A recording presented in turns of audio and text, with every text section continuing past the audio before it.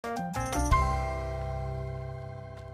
是我们公司中高档车型的一些资料，性能、价格、车型都有详细介绍。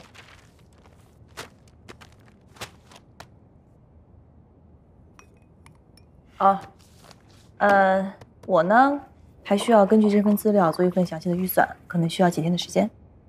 没问题，那我就先离开了。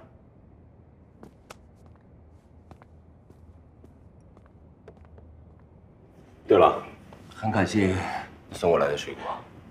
不客气。如果盛总很喜欢，不用了。我希望你能够把精力和时间放在团购车的案子上。好的。安安有没有跟你说公司对车子有一定性能上的要求？没有。今天早上他没有找你？没有。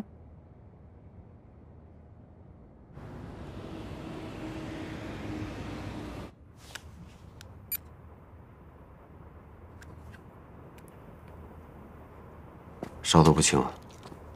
那个盛总，麻烦你让一下。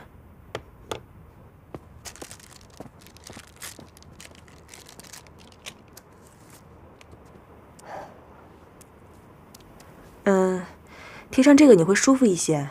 还有啊，这窗户怎么一直关着呢？我来。麻烦了，盛总。这要打开了通风才行。好。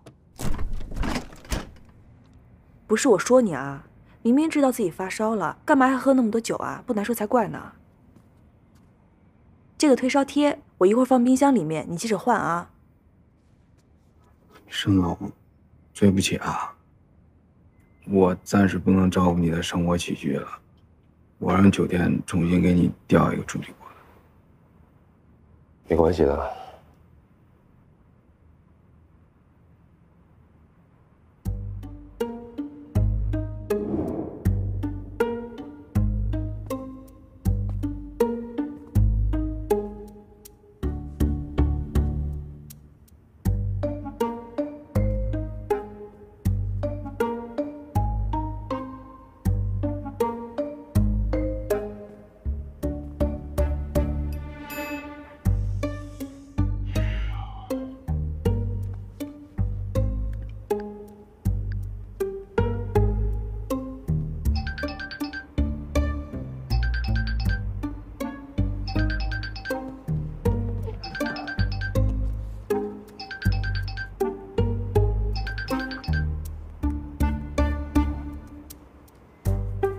盛总，喂，你烧还没有退吗？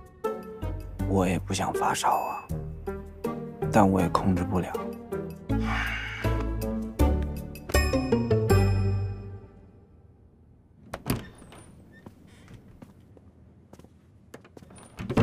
安助理，夏小姐，你不是发着烧呢吗？你穿成这样去哪儿啊？我去给盛总准备一下晚餐。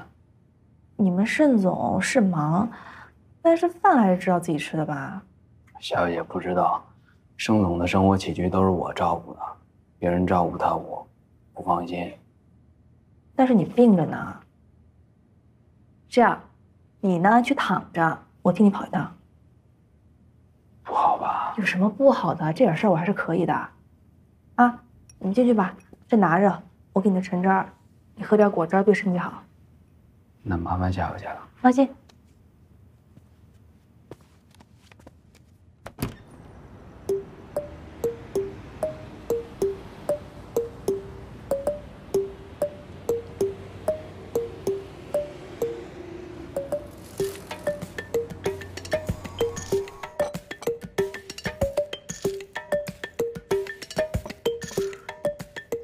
过来吧，吃点东西。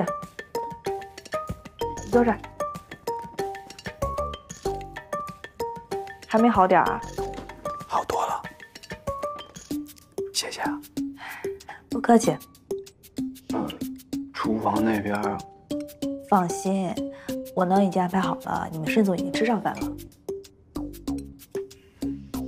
我说实话啊，助理，你呢就是太辛苦了，你这是累病的。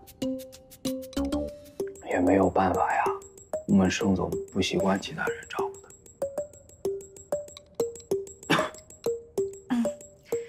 那，我给你交代一下，你的衣服呢，我已经让服务员拿走了，明天早上给你送过来。买了一些代餐，放进冰箱了，你饿了可以吃，还配了一些新鲜的橙汁儿，你要多喝，可以补充维 C。还有那个退烧贴，我放你床头了，你要记得换，好吗？你先来下去。小意思。那没什么事儿的话，你就慢慢吃，我回去了。好。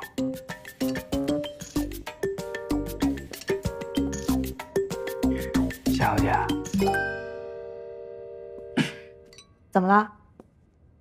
有件事儿想求你一下。哎呦，不至于这么严重吧？你说，可不可以替我照顾盛总一段时间？啊，你们盛总那么挑剔，我能行吗？没问题的。我把盛总的一些注意事项都告诉你，你肯定没问题。我是没问题啊，那要是你们盛总不乐意呢？先斩后奏吧，后面的事情交给我。行，那就这么定。太好了！如果你当上了盛哲宁的助理，你就有更多的机会接触他了。当然，我就是这么想的，所以我才答应下来的。不要操之过急，慢慢来。我明白。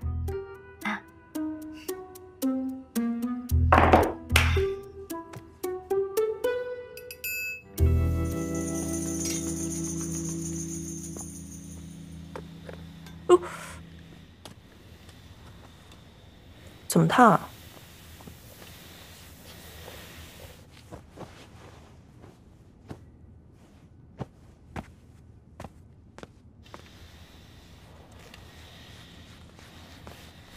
安安，病好了。是我。哦，那个，早餐我给你做好了。安安说了，你只喝咖啡，早上不吃东西，但是这样对胃不好。我准备了一些热牛奶，还有煎鸡蛋，在那边。